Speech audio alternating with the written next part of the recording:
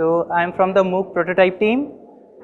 Here's our team. We have Avinav Puri, we have Dhruva Bhaskar, we have Anushri Janged, Divya Pitta, Abhilash Kadane, Kushali Alagadda, and Mundru Mahendra.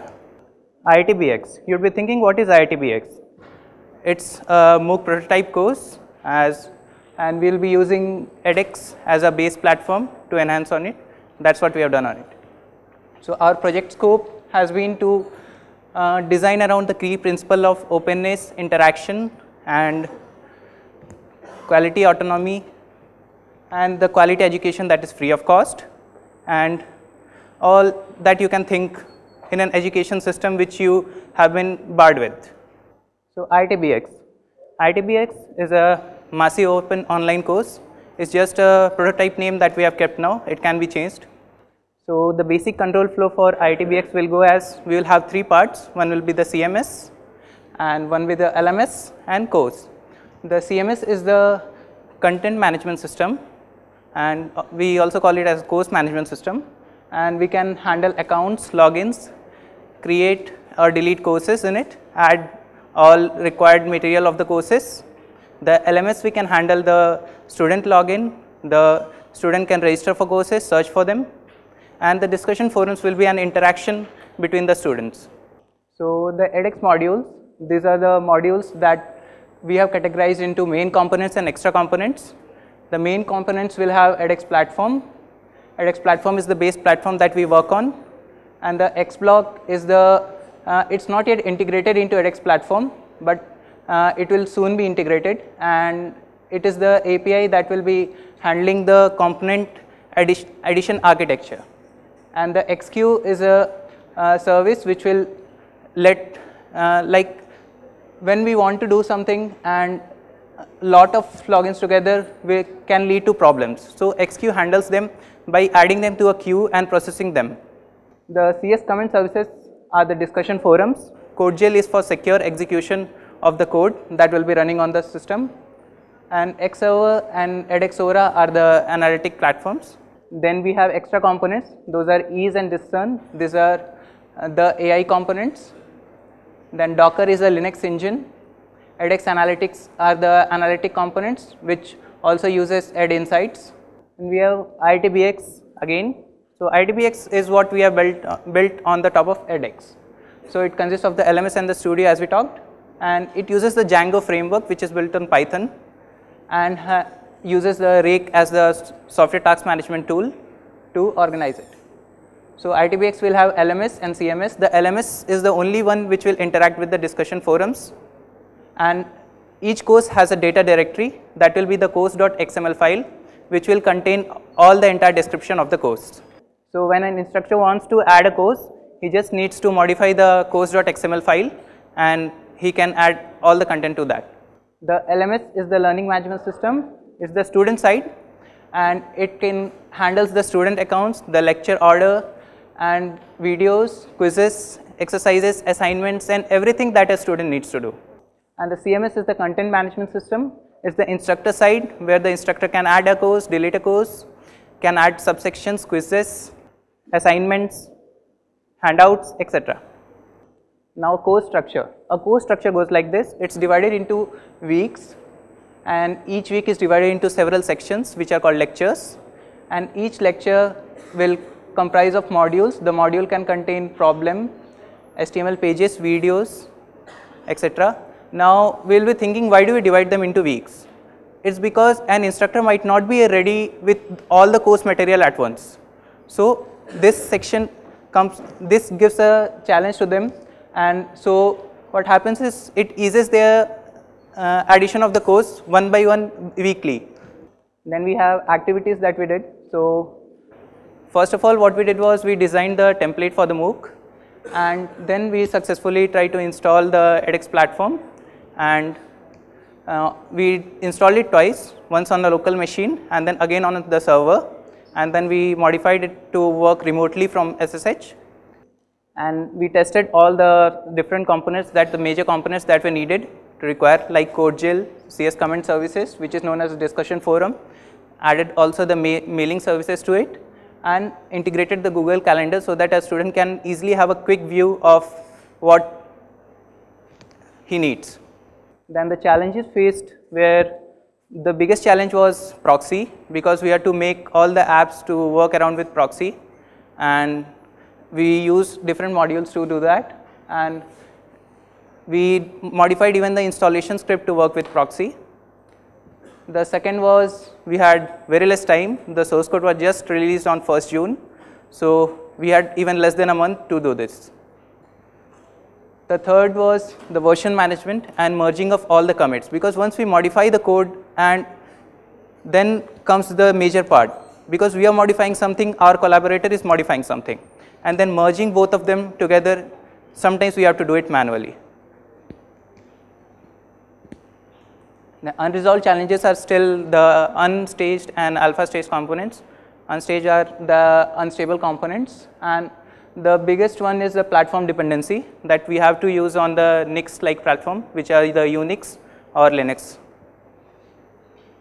So what we learned from this project was, we learned Python, a programming language, Django, the basic framework which we worked on. We learned the MongoDB. It's a NoSQL database management system which uses a JSON-like format and has an entire syntax of JavaScript. And SAS is simply awesome style sheets. It gives us lot of reuse on even CSS. Then Rake was the software task management tool which we used, and Git was the version control. So what future plans we have, which we are still developing, and we will finish this, hope so, before going. So few of them we will finish this before going. So the future plans we have is video tagging, which is a self-note taking.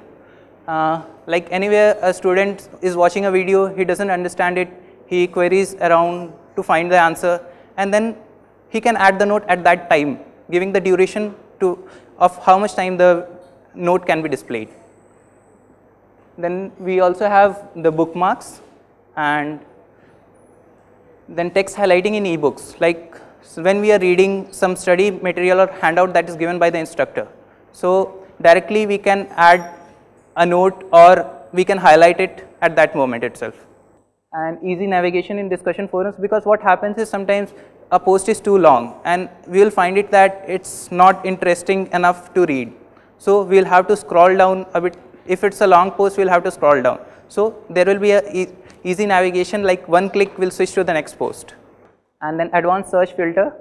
Until now the courses are categorized into XML format, so we are having difficulty in putting the search, because it's giving an overload on the search system. So we will try to enhance this as much as possible. So thank you. Now I call upon Dhruv Bhaskar to give the demo of the project. Good afternoon. Myself is Dhruv Bhaskar from Bitsmestra, and I am going to give a demo of the complete platform. And since there are too many functionalities, and therefore we have decided to view it in video. So let's start. So this is basically the CMS, the content management system. This is on the instructor side. He will basically authoring the courses over here, but for that he will first of all have to sign up, have an account on this platform. So he can do that by using his respective email. Just he have to provide all the credentials, and once he sign up for that, he will be getting a mail, as you can see, and then there will be a confirmation link. After that, he will be there inside his dashboard where he can design the courses. So here he actually designs the courses by providing the course name, and inside the course we have sections which may be the week, what is basically to be shown in an entire week, and then inside that section we will be having subsections, and subsections will be a particular topic that the instructor wants to discuss about in that week, and inside this we will be having certain units. Now these units are basically the main course components. We have the discussion forum, we have plain HTML, we have videos, and we have problems. So this is a video component. Directly the video gets integrated from YouTube. It's not necessary, we can also integrate it from other video streaming sites like Vimeo as well. The video credentials can be modified like this.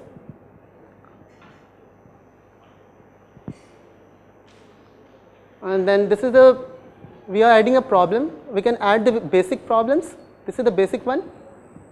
Just one multiple choice question, just one of them will be correct. Apart from this, we have some advanced problems as well. We will be discussing it when we were discussing the code gel part. And this is the basic HTML page. Any particular, say for example, if you have to discuss some problem statement and all that, you can simply write it over here. That will be just the HTML content that will be shown in that particular course content.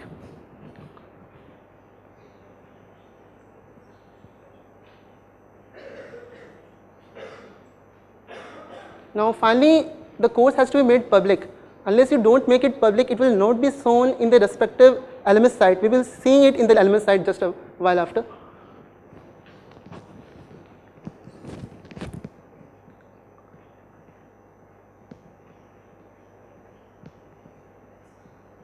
Now this is the update page.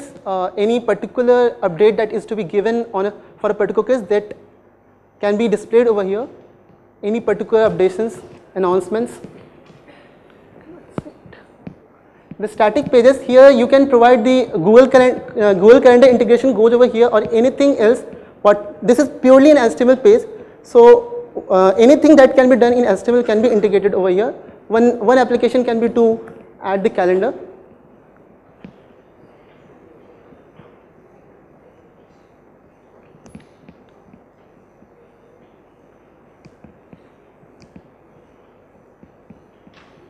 And then this is the file uploads. You can upload any image file or videos over here to the main server.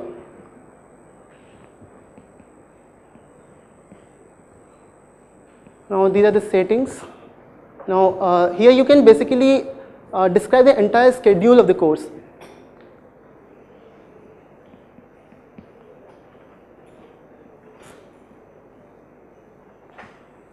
And this is the course info video, which basically delineates what actually the course, giving a rough idea to the students. And this is the grading part. Here you can customize the grading schemes, the ranges for the different grading that you can do. You can put the advanced grading rules in the policies also. So this is as per the instructor's decision how he wants to grade that particular course, he can do that.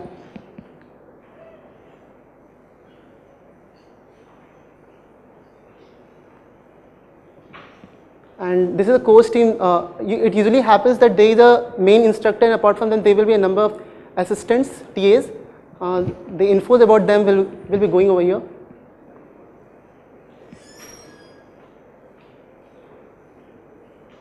And this is advanced settings. It is recommended that we should not interfere with these settings unless we are very sure, because it will may cause some malfunctions. Unless we are very sure, we don't basically change these settings.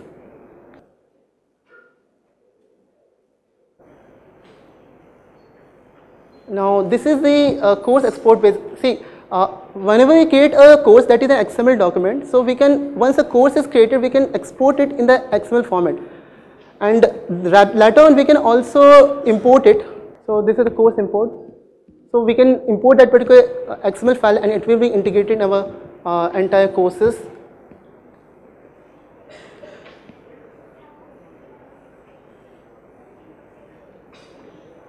And this is the course page, the info page. And now we will be basically talking about the LMS part. This will be basically the part which will be visible to the students. So this is how it appears to the students.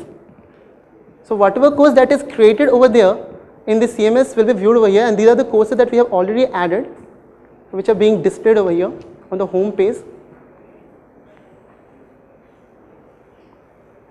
And this is just a video introducing IITB, the culture over here on the very home page. And for accessing the courses, obviously he will have to log in. And when he logs in, he gets into the course dashboard. He will have to find the course. Here we have implemented the search functionality, a Django app basically. This is the search functionality by using the universities as the keys. So the courses from the particular university will be displayed, and by using a particular keywords also we can basically search.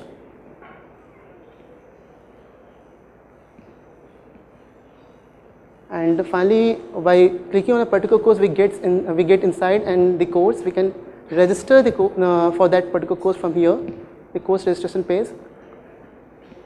And this is the course.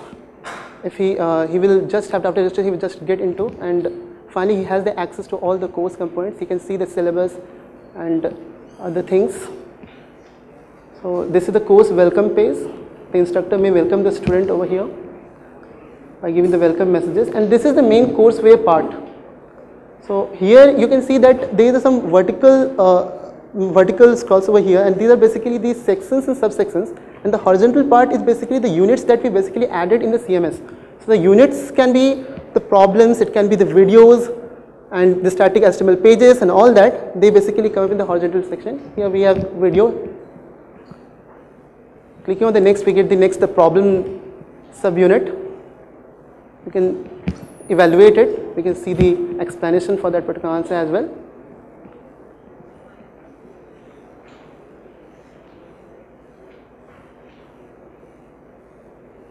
And this is a course wiki page. A student basically can use it for himself to specify anything that he understands about the course, or whatever information he has to keep while doing the course. He can write those infos over here.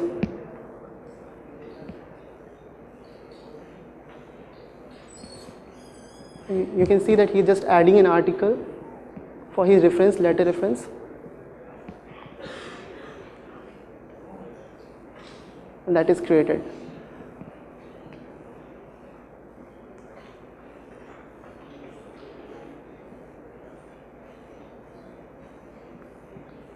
Now this is the progress page. Here whenever a student basically answers a particular question or any assignments and all that, they all are recorded, and a particular graph is generated which shows the entire performance of the student in this graphical context. So this is automatically generated based on his performance, and this is the help page. Any FAQs that a student wants to know, he can get from here. All the relevant questions have been listed properly over here. The confusions that a student may have while registering for a course or while taking the course, and that's it. Now we were talking about more advanced modules like CodeGel. It happens that sometimes we basically require some program execution for designing the problems, or we may want the student to write the code. But since that particular code is to be run on our server, therefore if that particular code is not safe, it may screw up with your server. So for that particular purpose, we will have to use CodeGel. CodeGel is a sandbox. Sandbox basically means it's a virtual machine. So when a code is executed, it is executed inside that temporary virtual machine, and once that execution completes, that virtual machine is destroyed. So for security purpose, we basically make the use of this CodeGel. We will see how this CodeGel actually functions. So we will be adding a problem that basically makes the use of a Python program and requires the Python program execution. So we will be going to the advanced problems, one custom Python evaluated problem, and inside that I am actually there is some default code. It's a simple code, but I have just written one extra code just to see whether this CodeGel is functioning or not. This particular code is the file write code, the code for file writing, and if this particular sandbox doesn't have the permission to do that, obviously it should not be allowed to mingle with your operating system. And that's, we will be seeing that in one of the course I have added the permission, and in other course I haven't, and you will see the permission denied error coming up for this one because we haven't added a permission to this particular course.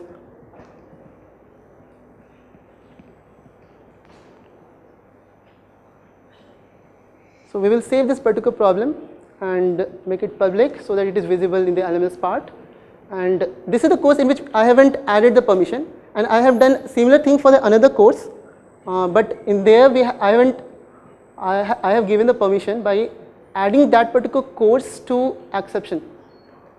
So here I am creating a file, the file to which both of the courses will be trying to write. So first of all, I am going to the course in which we don't have the permission to make the file writes. So it's just validating whether the sum is 10 or 20, but there is additional code for file write which gets fired, and that is basically showing that particular error because it doesn't have the permission to make the write.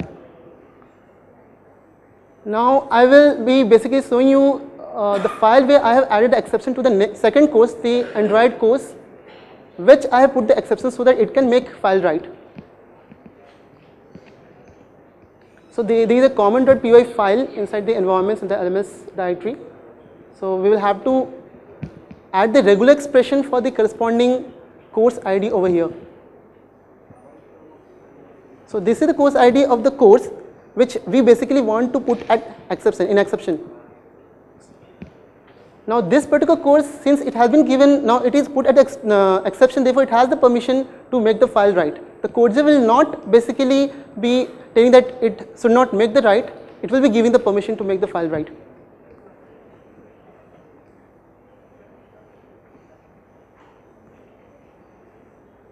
So the problem gets evaluated and that particular 4-line script is executed, and you can see that file write has happened.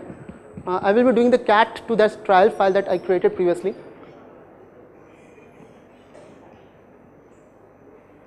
So you can see that that particular text has come up over here. The file write has in fact taken place. So the codegel had not basically interfered with the file write for this particular course. So this how the codegel basically allows some of the courses to execute the unsafe code. If I put that course to exception, but if I configure that codegel be restricting a particular course to make the file write or any OS related functionalities, then it can do that. So for security purpose it can be used. Now we will be having the discussion forum. So this is a discussion forum where the students can basically discuss about any particular problem. He can add a new post. So he can write a title and then specify whatever queries he has so that, to discuss with the other fellow students.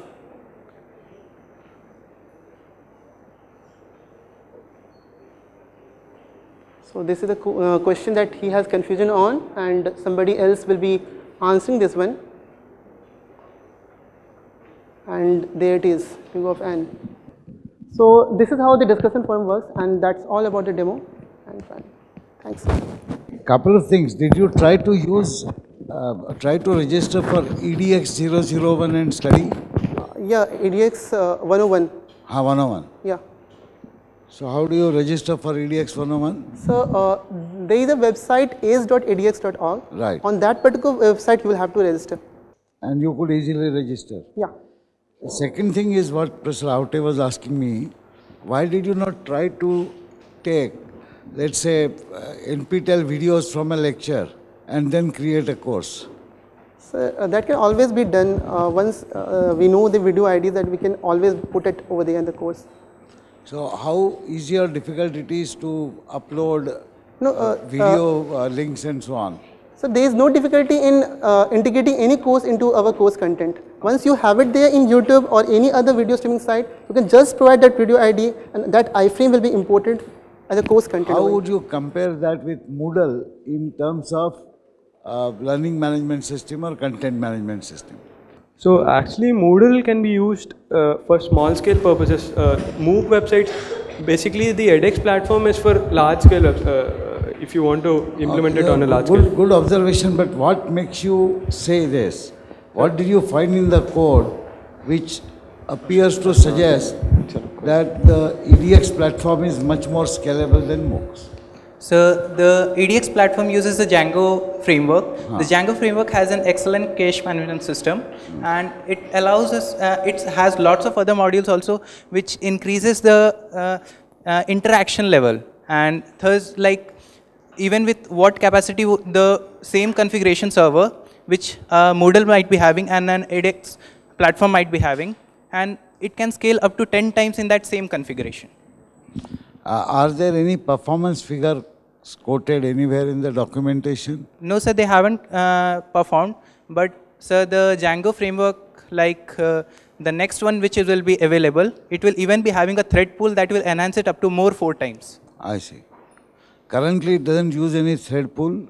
So currently it doesn't have a thread pool. It uses the operating system thread pool. Could you get an estimate of what is the total size of code for different modules of EDX? number of lines of code? So the total size of code, so actually it uses even the operating system, and around we have around more than even 200 modules that are being used. Yeah, that is So okay. each module can have say around 2000 lines of code. So 400,000 lines. Yes, sir. That's not too big a code. We used to routinely handle a team of 8 people used to handle about 250,000 lines of code. So how is the code structured? Could you just get any sense out of the style of code writing? Have they followed any writing principles or anything, or you could not look at So that? only the thing that was missing there was the documentation. We had to understand everything on our own. Well, that is pretty standard in almost all open source projects. Yes, sir. But that is not good. So when you understood something, have you tried to write some documentation on your own or no? So it's we in your minds only. No, sir, we try to, like, wherever possible, like, where there was a necessity, we try to add. So is it recorded anywhere? Do we have that portion, what you have added? It could be just few lines of The commit. GitHub has all the commits that we have made. So anyone can view any version of the commit that we have made. In the GitHub, how is this registered? Is it for IIT Bombay or is it registered under individual names of yours? So first I hosted it on my GitHub profile, and then I added the collaborators to it. Oh, so it is all of you now. So few of us. You are not familiar with the teachers training program, but I had just one question related to that. I personally do not subscribe to the theory that everything online is adequate. I do believe that our students particularly will benefit if there is a group environment for discussion or problem solving or explanations. If we have to build that, is there a feature there where I could describe groups? The discussion forum has that, sir, like you can make groups for each of the components, and then that group will be separate for each of them. No, but that is based on the activity. Yes, sir. It is not based on the activity. Can I define groups where all activities of the course, a group will conduct independent of another group? Independent of the course. Another group. Okay. So a group in Coimbatore, a group in physically, a group in Coimbatore, group in Jaipur, group in Calcutta, where these groups will collaborate with each other.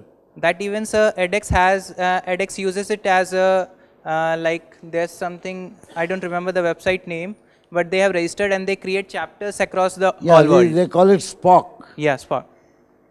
So can we create, is there a facility to create Spock and cater to Spock in the code which they have released? No, sir. That's where they want to make money. But it is doable, right? Yes, sir. Good. Thank you so much. Let's give them a big hand.